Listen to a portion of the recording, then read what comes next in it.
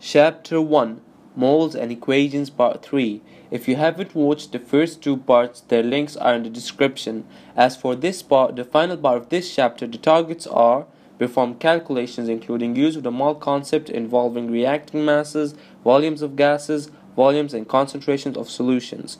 Deduce stoichiometric relationships from calculations involving reacting masses, volumes of gases, and volumes and concentrations of solutions. How to calculate the concentration of a solution. As a chemist, this is very simple and easy task to do. But what is the concentration of a solution? The concentration of a solution is the amount of solute dissolved in a solvent to make 1 cubic decimeter of the solution. Keep in mind, the solvent is usually water. This means that if 1 mole of a compound is dissolved to make 1 decimeter cube of solution, the concentration is 1 mole per decimeter cube.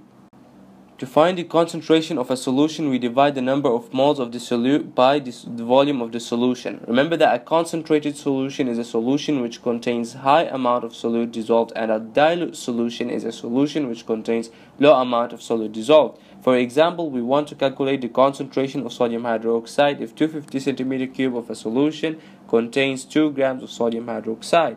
We first change grams to moles. In this case, we divide the mass of NaOH, that is 2 grams, by the MR value, which is 40, to get 0.05 moles of NaOH. Then we change centimeter cubes to decimeter cubes, and obviously we do this by dividing 250 with 1000. That gives us 0.25 decimeter cubes. And finally, calculate the concentration by dividing the number of moles with volume, giving 0.2 moles per decimeter cube. Sometimes we have the concentration and volume of a solution, but we want to calculate the mass of the solution solute.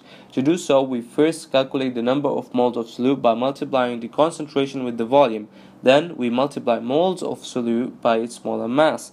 For example, let's calculate the mass of copper 2 sulfate in 0.055 decimeter cube, or 55 centimeter cube of a 0.2 mole per decimeter cube solution of copper 2 sulfate. As we said, we first multiply concentration with volume to find the number of moles of copper 2 sulfate, given 0.011 mole.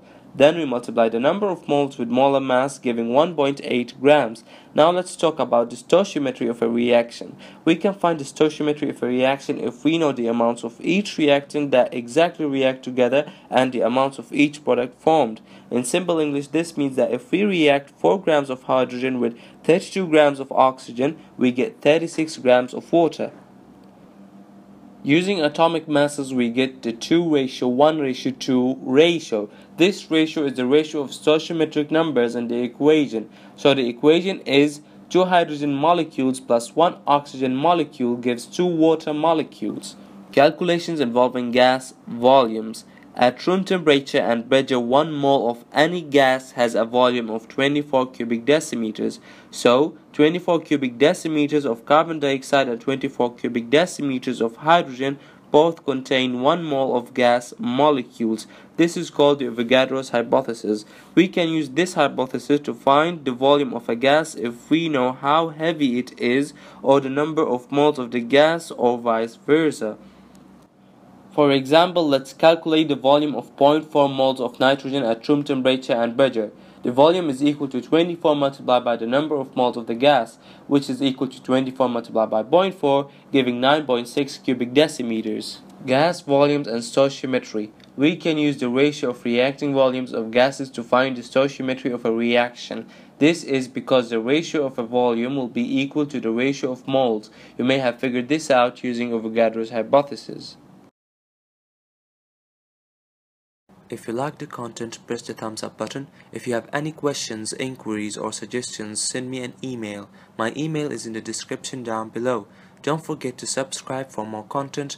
Also, don't forget to study and that education is light.